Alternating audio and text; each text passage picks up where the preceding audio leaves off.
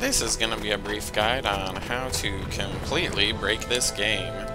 So, once you can leave the second town of Selva, you can come up to here, to this discovery point.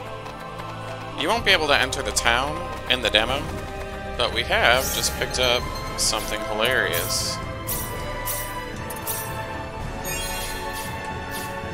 And that's going to be this benefaction card, which allows you to acquire a random item.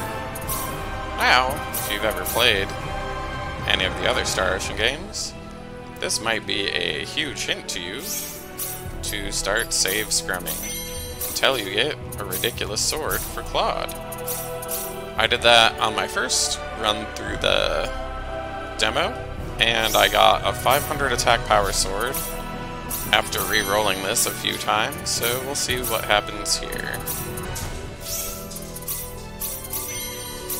Sorcerers and Knuckles.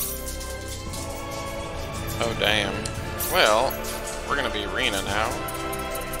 And here we're gonna show you a quick little observation of how ridiculous that weapon is gonna be when we start attacking things.